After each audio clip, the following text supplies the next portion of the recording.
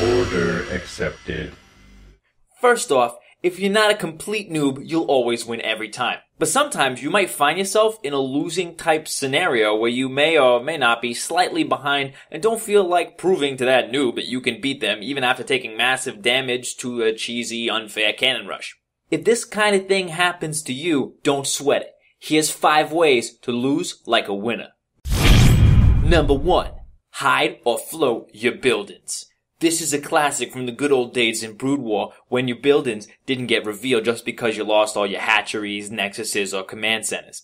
As soon as you fall behind and don't feel like trying to win anymore, start saving your money and hiding structures and workers all around the map. Make sure you lift off if you're Terran.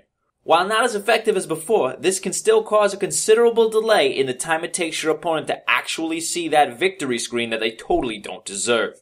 Remember, do not go AFK. Spend as much time and energy as possible to drag on the game forever. Use swarm hosts and ravens if you got them. Number 2. Dance units. Winners dance the units, so if you're a winner, you will too.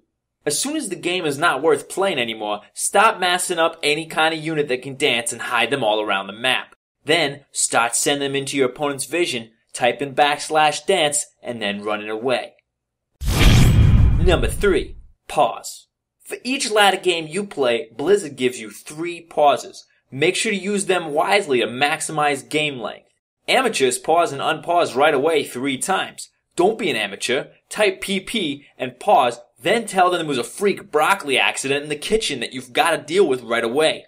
If they don't think a broccoli accident is important enough for a pause, tell them the world is going to end if you don't save the broccoli. This works every time. Number 4. BM.